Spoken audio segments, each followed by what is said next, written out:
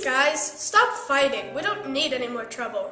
Respect people, their traditions, their religions, and their opinions of things.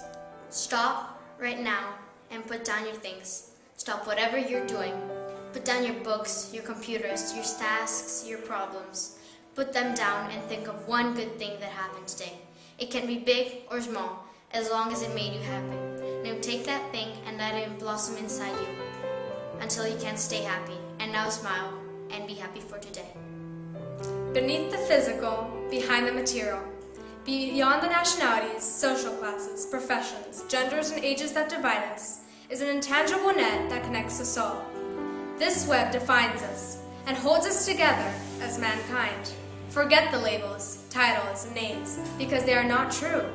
What is true is that we are all essentially cut from the same cloth. Life is short, seize it. Don't let anyone tell you you can't do that, because you can. We can. Together, we can do anything. We need peace, not war. We must stop before we destroy our beautiful world.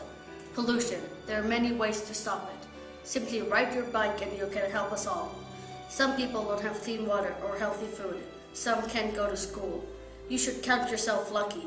Be kind to one another. Let goodness rule over all. Hi everybody. I would like to say what peace is to me. It can be something as simple as kids being respectful in school, and it can be something as complex as countries and governments communicating effectively. All of you kids and adults are part of this. This is one of the things we have in common, being a part of world peace. To be better friends and family. We will be happy. We will laugh together. We will take turns. We will help each other. We will play together. We will share with each other. We will be nice to each other. We will make new friends. I think that everyone in the world should have a chance for a better life. Every single town, no matter how insignificant, should have a well-supplied hospital, a school, and a high school. That way, the world will become a better place. Dear world, listen to what we have to say. Respect the whole world and be peaceful and kind.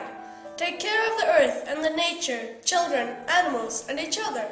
There should be no more wars, hunger, drugs, or violence. If you try these ideas, the world will get better. Ladies and gentlemen, it is a great honor for me to speak here today in front of all humanity. I must say, I'm ashamed of what plague this planet has become, destroying ourselves. Every day, the richer get richer and the poor get poorer. We have to change, and do so fast. Thank you for listening to me. Dear world, I don't really have much